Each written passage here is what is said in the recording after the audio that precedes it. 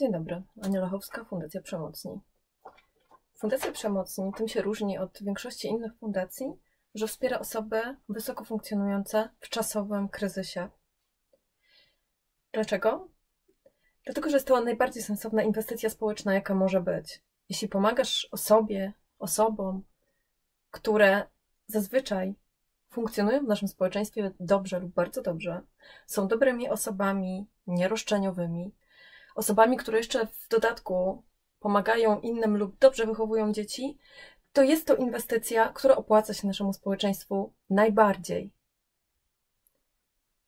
Dlatego, że pomagamy tylko przez chwilę i ktoś stoi na własnych nogach, czyni nasze społeczeństwo lepiej funkcjonującym. Tego właśnie dotyczy ta zbiórka. Takiej rodziny. Zbiórka też jest pomyślana w sposób, który bardzo się opłaca. Jest załatwieniem 2 pieczeni na jednym ogniu. Biorąc udział w tej zbiórce, kupujesz bon do sklepu charytatywnego naszej fundacji. Dzięki czemu zdobywasz prezent dla siebie lub dla kogoś, kogo chcesz obdarować i równocześnie wspierasz beneficjenta organizacji pozarządowej. Beneficjenta, który, kiedy z tego skorzysta, pomoże następnym. Rodzina, dla której jest przeprowadzana ta zbiórka, to rodzina naprawdę wysoko funkcjonująca, w której dzieci są wychowywane doskonale, dobrze się uczą, chodzą na zajęcia dodatkowe, są kochane, nauczone kultury, nauczone więzi. Ta rodzina bardzo pomaga w naszej fundacji. To tylko kilka dowodów na to, że oni naprawdę często pomagają. Widzimy, jak tata pomaga w budowie pieca w siedzibie fundacji. Tu dzieciaki budują altankę śmietnikową w fundacji. Tu mama mówi o paczce dla jednej z osób, która potrzebuje. Tu mama pomaga podczas obozu pracy w siedzibie. Tu młody skrobie, a tu tata przysłał spawarkę. A jest tego o wiele więcej. Pomogła wielokrotnie wielu osobom. A sami są związani z fundacją po to, by jeszcze lepiej wychowywać swoje dzieci oraz rozwiązywać swoje problemy z przeszłości, gdyż oboje rodzice mają dość trudną historię życiową. Jest to rodzina, której nie funkcjonuje się najłatwiej. Są to ludzie autystyczni. Znakomicie sobie radzili, nawet gdy najmłodsze dziecko przeszło nowotwór. To najmłodsze dziecko jest trwale chore na płuca. Ma wadę, której nie da się naprawić. Mimo wszystko z tą jedną chorobą oraz z zespołem Aspergera u wszystkich dzieci oraz z ADHD u 2 dzieci radzili sobie bardzo dobrze. Następną tragiczną historią, która na nich spadła, była choroba schizoafektywna jednego z dzieci. Dziecko to było już 2 razy w szpitalu. Funkcjonuje różnie. Mimo tego, że jest bardzo artystycznie uzdolnione w 2 dziedzinach, mimo że jest inteligentne, dobrze się uczy, to jednak zaburzenia i choroby ze spektrum psychos jest to coś, co obciąża nie tylko człowieka, ale wszystkich jego bliskich. I tak naprawdę uniemożliwia mu poprawne funkcjonowanie. Rodzina i to jakoś dźwignęła. Ojciec pracował więcej niż przeciętny człowiek jest w stanie i chyba niż on jest w stanie. Niestety ostatnio mama trafiła do szpitala. Okazało się, że ma chore serce. I to już jest maks.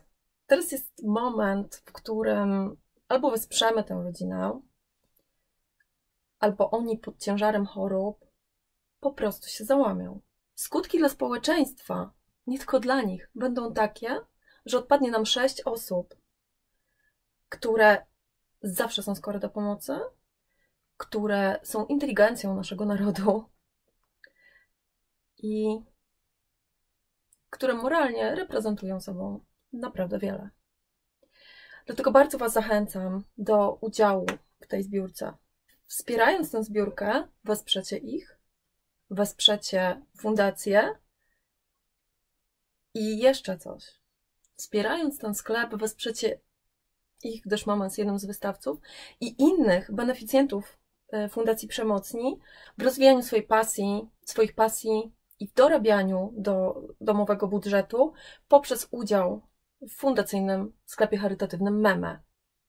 Tak więc dacie wędkę nie tylko tym ludziom z tej rodziny, ale dacie wędkę również innym beneficjentom fundacji. Dacie wędkę fundacji, która daje wędki. I dacie wędkę tej rodzinie, która jest sama po prostu instruktorem wędkarstwa dla wielu osób.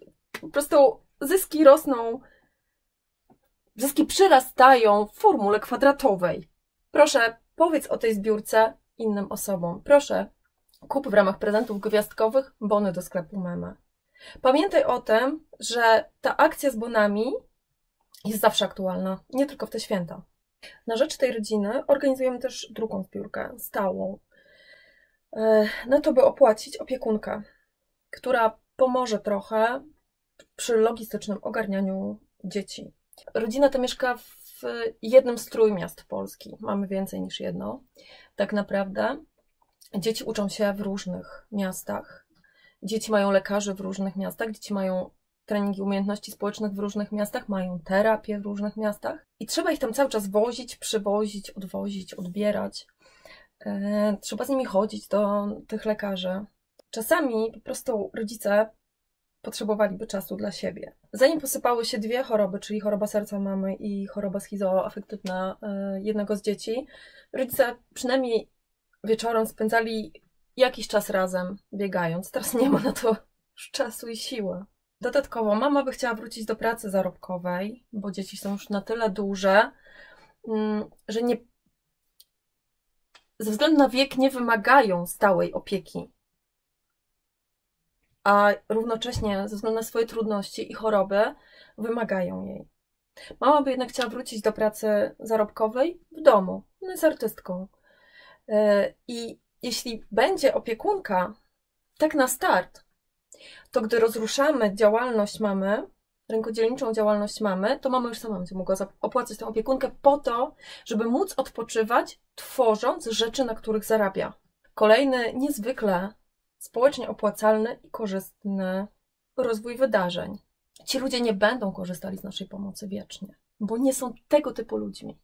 Wielu beneficjentów innych fundacji bierze i nigdy tego społeczeństwu nie oddaje.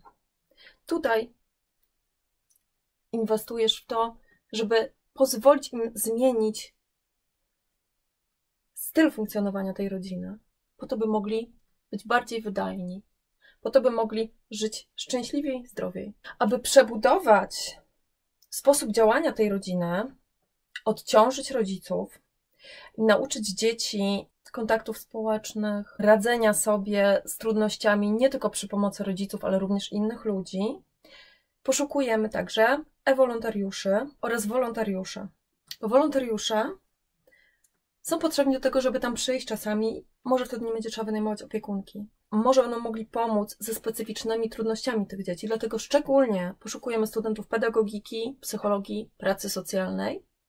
Dlatego, że to niezwykła okazja do zdobycia doświadczenia w pracy z dziećmi z zespołem Aspergera, a tu u nas w fundacji na ten temat można się naprawdę dużo nauczyć. W pracy z dziećmi z ADHD, a ja jestem niepraktykującym, ale uprawnionym terapeutą pedagogicznym ADHD, w związku z czym też mogę sporo nauczyć. A w tej rodzinie od razu można to praktykować. Student pedagogiki specjalnej, psychologii lub psychiatrii, medycyny, może mieć praktykę w kontakcie z osobą chorą na zaburzenia schizoafektywne. Pod okiem, pod opieką matki, która swoje dziecko kocha, która potrafi się nim zająć w każdym stanie, a więc potrafi i takiego wolontariusza nauczyć tego, co jest istotą problemu i jak sobie z nim radzić. Są to więc praktyki w miejscu, które jest przyjemne, przyjazne, dobrze prowadzone i równocześnie jest wyzwaniem, zawodowym wyzwaniem. Poszukujemy też e-wolontariuszy do korepetycji dla dzieci. Tak naprawdę tu nie chodzi o korepetycje, a o takie dopilnowanie ich w nauce, dlatego że te dzieci są przysane do swoich rodziców, jak to dzieci autystyczne. I chodzi o to, by trochę dzieciom odciąć pępowinkę, która przyrosła za bardzo, po to, by rodziców odciążyć. Dzieci chcą pomocy w nauce, bo to jest dla nich kontakt z dorosłymi. Dzieci z Aspergerem wolą dorosłych niż dzieciaki. Po prostu. I wy jako inni dorośli możecie trochę zastąpić tych rodziców i równocześnie zdjąć im z głowy problem pilnowania tego, jak dzieciakom idzie w szkole. Dzieciaki oczywiście są bardzo inteligentne, bardzo uzdolnione, zresztą są też nieźle zbuntowane. Dlatego szkoła w pewnym sensie stanowi dla nich problem. Nie intelektualny. Ich funkcjonowanie i ich ocenę zachowania musimy wesprzeć jak najwyższymi ocenami. Po prostu. Tak jest z takimi dziećmi, prawda? Ja sama, mając 5. i 6, spędziłam 30% 7. i 8 klasy za drzwiami lub na dywaniku dyrektora. Dobrze, że miałam dyrektora, który wiedział, kim jestem, rozumiał mnie i amortyzował moje konflikty z innymi nauczycielami. Jakoś warto było. Warto było, bo skończyłam pedagogikę i robię dzisiaj to, co robię.